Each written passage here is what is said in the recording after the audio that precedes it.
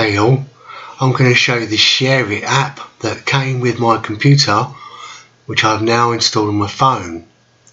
So to use this, you can download the app for the Android or whatever phone you've got, and then get it onto your PC as well.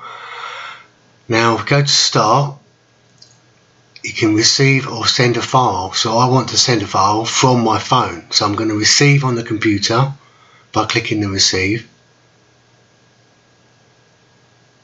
Now on my phone, I select the file. At the moment this is the one I want to share.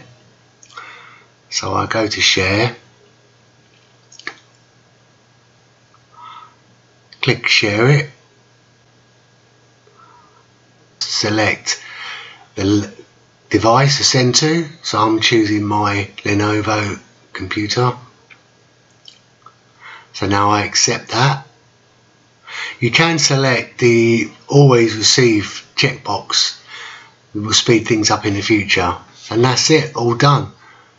You can also reverse this to send the files from your computer to your laptop or phone. Thank you for watching.